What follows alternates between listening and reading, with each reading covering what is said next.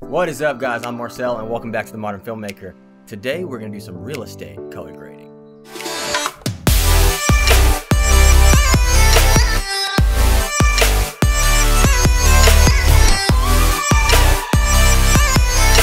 So as always, guys, if you find this information helpful, make sure to go ahead and click that like button down there so I know you find it helpful and that you enjoyed the video and you want more like this. But moving on, one awesome thing about being a modern filmmaker is there's so many different little ways to make modern films and so many different ways to make money. Even just being a color grader, you can have other videographers send you footage from music video shoots, from weddings, live events, interviews, commercials, and you can have all these different revenue streams coming in from these different creative directions. And one thing that I find super simple is real estate.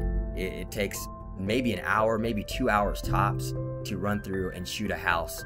And then you don't need to throw effects on it or much style on it. You just need to get it nice and clean looking, very inviting looking. And usually it only takes me 3 or 4 hours to shoot and edit an entire house video. And each house kind of calls for a different creative direction, so you can kind of make your own film in the process each time. So I'm gonna go ahead and hop into Davinci and we're gonna get this started. So I'm here in Davinci Resolve 15 and I've got a few clips. I've got this one here from the top of the stairs, kind of just revealing, you know, what it looks like when you walk in the house, you know, the foyer and the staircase that goes upstairs. And then I've got another shot that's kind of dark. I thought it'd be cool to go into. This is just a bathroom shot. For all these shots, I use the Zhiyun Crane V2. But I gotta say, I'm pretty smooth with the gimbal, so these shots are pretty smooth for sure. We don't have to do any warp stabilizing or anything like that. And then this last shot of the dining room table and the kitchen. And for the real estate shoots, honestly, unless it's like a huge mansion and they're paying a bunch, then I just go ahead and shoot in a normal color profile. I don't shoot in log, just because it kind of takes too much time later on. And these kind of projects, you just want to kind of flip them quick. So I'm going to go ahead and create a new timeline using this first one from the top of the stairs. I will say that using log can be helpful. And when I am doing a more pricey, better paying project, you know, I definitely want to try to keep the lighting outside. I don't want the windows being blown out like they are here, but you know, for a simple little normal real estate video walkthrough, this is fine. This is totally fine. So I'm gonna drag all these clips that I want here into the timeline, delete the audio because I don't need it, and this last one here, I'll actually throw that one in the middle. So I'll jump over to the color tab and we'll get started.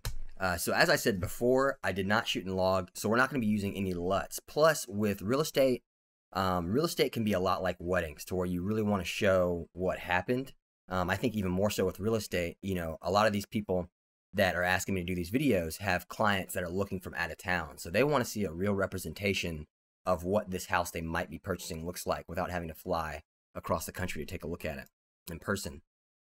So it's our job to kind of make sure that, you know, we provide a realistic representation, so they don't show up to the house and they're like, dang, this looks a little different online. Or you don't want to screw up and then they're like, I don't think we like that house because you kind of portrayed it poorly. So really you just want to go for something really clean and that represents the house how it is. So in this first one, sorry to ramble on, but in this first one, you know, we're just going to white balance. And this little railing on the stairs was white. So is this border around the bottom of the house and the doorway. So I'm going to click on the white balance tool in the bottom left, boom, and then click on something white. I'm going to pick the door. And I'm not in love with what it did here, but that's all right. We can fix it. I'm going to go over to the primaries bars, and I'm going to bring down the Luma mix. As I mentioned before, when we want to move around these properties in the primaries bars, with the Luma mix turned up, it will try to keep the luminance the same. And so by just dragging that all the way down, we can play with the different properties without, you know, messing with the luminance of the entire picture. So first thing I'm noticing is it's just a little cool in the highlights. So I'm going to go ahead and bring up these reds in the gain and just kind of get it to where the green and the blue are. Because the white balance wasn't super off. It was just off enough to where we need to go in and make some extra changes. So there you go. I mean, if I disable that node, and re-enable it, you see it made it a little cooler, but we're not losing the warmth from outside that the outside lighting is bringing in.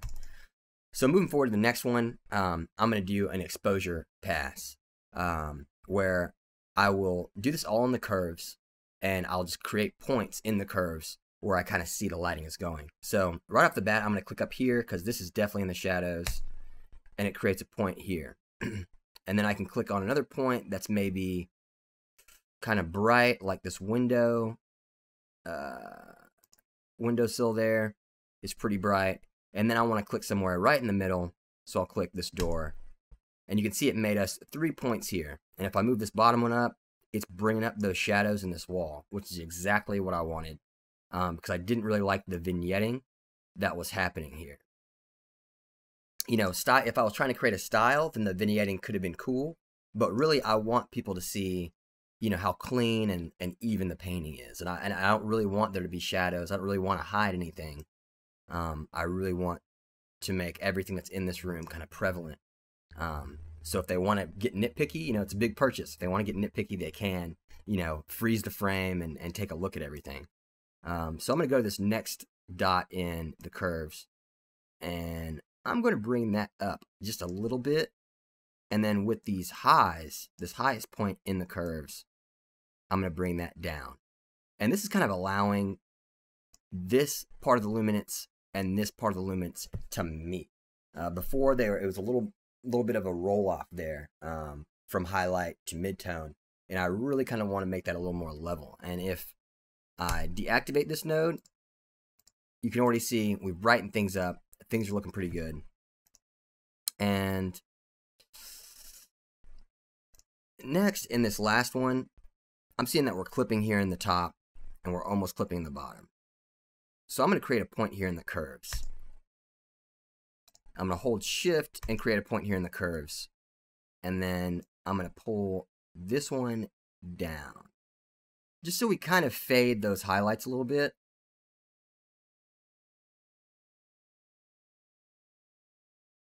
Because I don't want that to be a problem later. And then I'm actually going to do the same thing with the shadows and just bring those up a little bit. And you can see that's kind of affecting this chair here, the railing.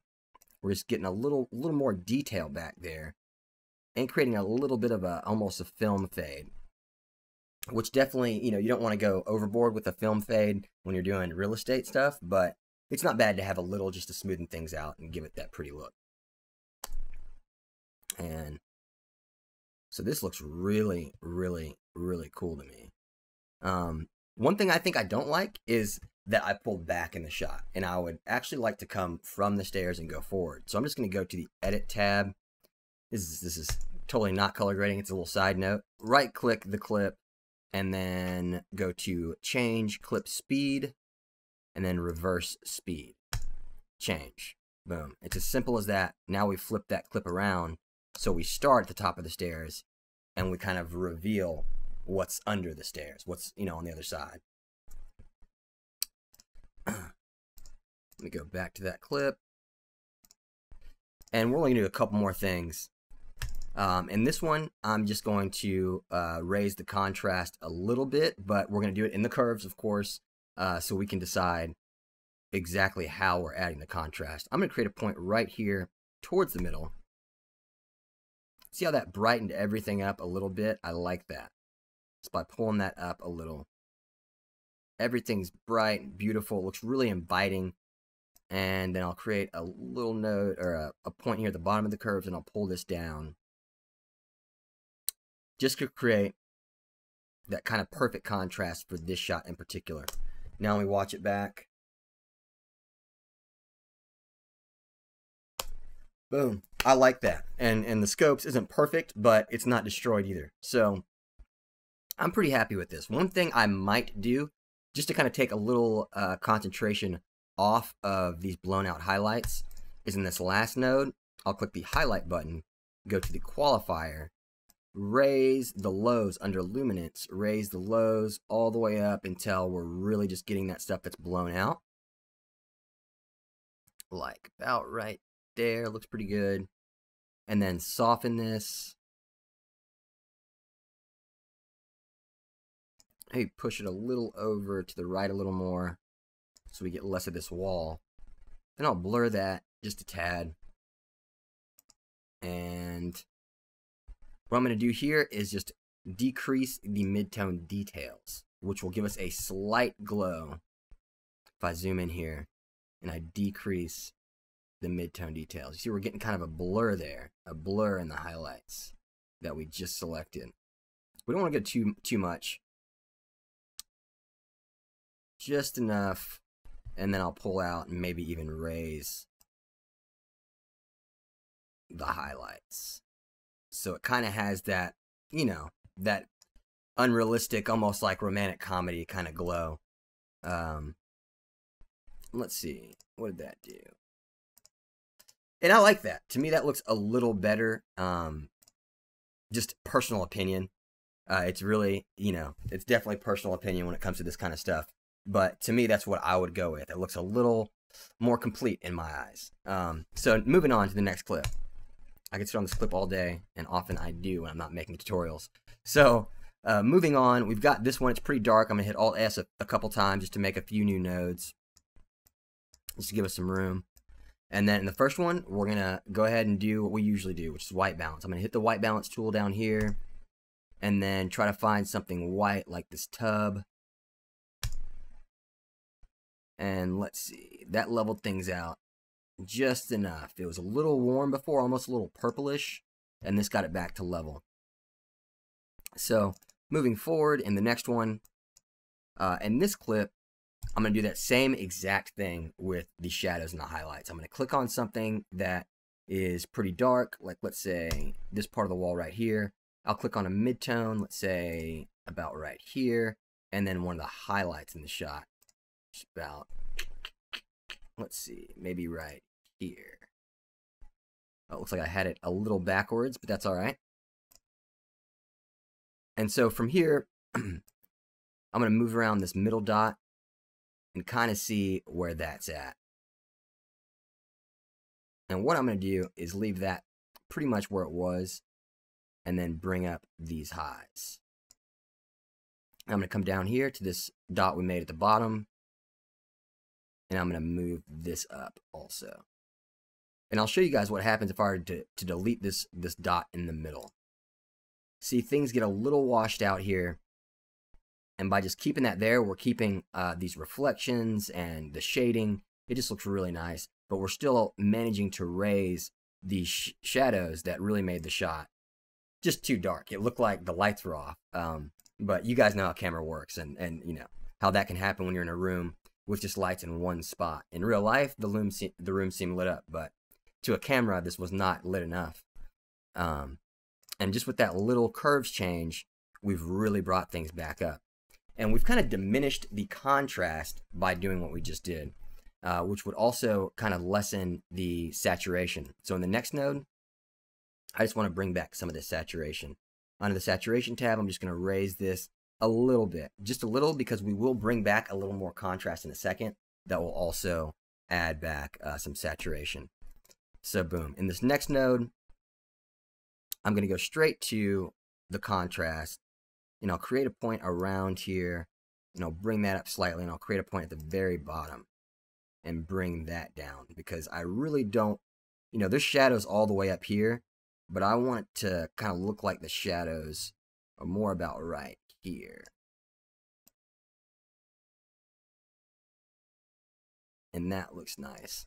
I think my camera was doing something a little funny, and I'm seeing some brown within the white of the tub, or maybe the tub was dirty, I don't know.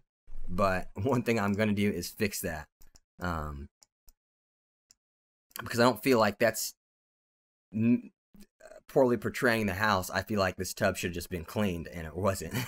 So I'm going to just make a power window, a custom power window, right around this section. Real quick.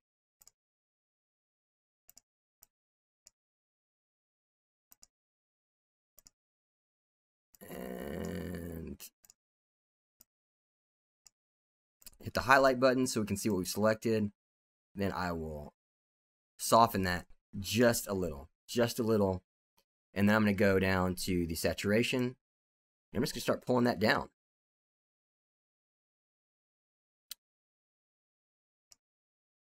And then maybe I'll push the temperature a little to the off-white side so it looks a little more natural. And then, boom. Are you guys seeing that? I think it was just the lighting reflection from the rest of the room kind of spilled onto the white surface. So just by doing that, and then we can, of course, go through and track that. And voila. That's pretty awesome. I love that. So we kind of went from like a dirty wall to back to a normal, somewhat normal wall. So that's very cool. Very cool. I'm pretty happy with this shot. I think we could brighten it up a little more, but overall, let's see. Yeah, you could probably go to there, but I don't want to create too many shadows. And right now, or too much noise. And right now, we seem to be like right at that perfect spot where we're not getting noise. We've lit the room up like crazy. I mean, it looks way better, and we're not getting noise. So I'm just gonna leave it pretty much right there, and go on to the last clip we're gonna work on, which is this beautiful shot of revealing like the kitchen dining room area. And I'm going to stop it right here. And one thing you can always do in this first node, I'm just going to lower the highlights. Because sometimes when you overexpose, you can regain some of those highlights. And obviously, even though that I'm lowering the highlights, we are not regaining enough of the outside. So it's really kind of pointless. But I will do our normal white balancing first. I just wanted to show you guys that real fast. And I'll hit the white balance tool, click on something white, which this island here was definitely white. And you can see that it was already pretty well balanced. We could make this a little cooler.